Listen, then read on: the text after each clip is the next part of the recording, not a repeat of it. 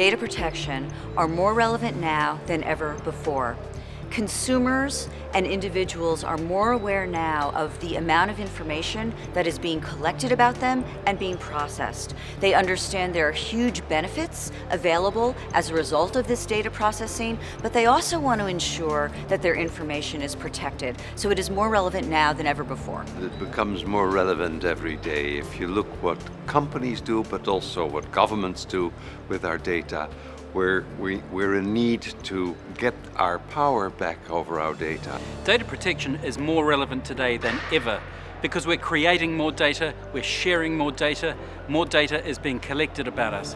Even as we move through the world, we create data that is sucked up and absorbed and used without our knowing it.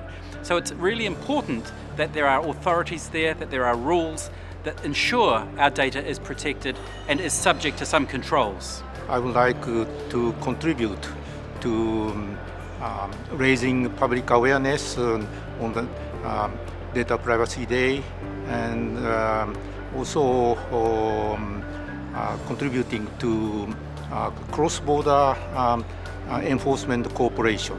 And also I'd like to contribute to safeguarding privacy more effectively. It's more than ever relevant because the expectation from our citizens is really to have these guarantees about their privacy. It doesn't mean they want no longer to have their data online, but they want to control and to make their individual choices. So I think privacy and data protection is really in the news, in the reality. My message for Data Protection Day is a message to industry. I believe industry is now, again, more than ever, competing on privacy. I would like to see companies differentiate themselves based on their privacy-enhancing practices. I would like to see the advertising industry, ad networks, the analytics firms be more transparent so that they can provide to consumers the trust that consumers want in industry. Data Protection Day is really important. We all have busy lives, so it's important to take an opportunity to sit and reflect on what's happening with our data. And Data Protection Day gives us that opportunity. So my message is, take a moment and think about what you're sharing on social media. Think about who you're engaging with. Is the companies you're dealing with got a good privacy policy? Are you satisfied that you're being careful about the data you're sharing? Think about these things, then maybe you can relax again for a couple of months. And my message would be that as the Working Party 29, we are in the starting blocks to implement the new regulation from January onwards. And we will develop all the new tools, all the new processes that we need to implement the regulation. Be aware of your data. It's your data and you need to be in control, and that's the main message we need to get over on the 28th of January anyway. In Japan, as a privacy scholar over half a century and 50 years, I proposed celebrating the Data Privacy Day in Japan.